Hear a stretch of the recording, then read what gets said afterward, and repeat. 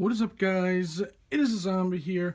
Welcome back to cover art of the week. When we last left off, we took a little break and we did Pokemon Ultra Sun, and now we are doing the BIOSHOCK Month finale, which is BIOSHOCK The Collection. Oh well, my blanket's in the way. So here is BIOSHOCK The Collection in all of its glory. So you see, the one thing I don't really like about this whole collection is it's BIOSHOCK The Collection. I think it should have just always been BIOSHOCK Collection. But never mind. You got this cool picture of the watchtower, I think it is. Lighthouse, sorry, I'm fucking retarded. You have this nice rainbow-looking, glittery rapture down here. Then you have this nice picture of Columbia.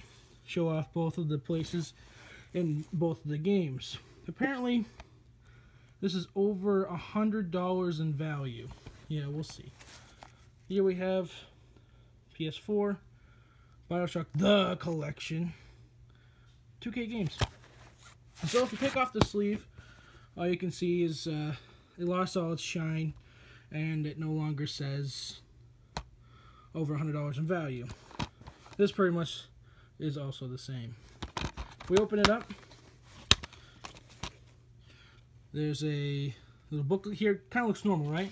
Take the booklet away, and it's actually 2 discs. BIOSHOCK 1 and 2, and BIOSHOCK Infinite. I don't know why Infinite needs its own disc, but maybe because it's more technically advanced.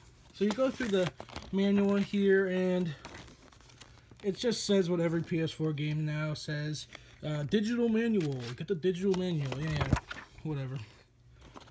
On the back, gives you all of the games. I don't know why they did it in this order, but whatever. BIOSHOCK The Collection. So, I would give this a 9 out of 10 because it's BIOSHOCK 1, BIOSHOCK 2, BIOSHOCK Infinite all together. I think it was only $60, but it says $100 in value. I'm the Zombie. Thanks for watching.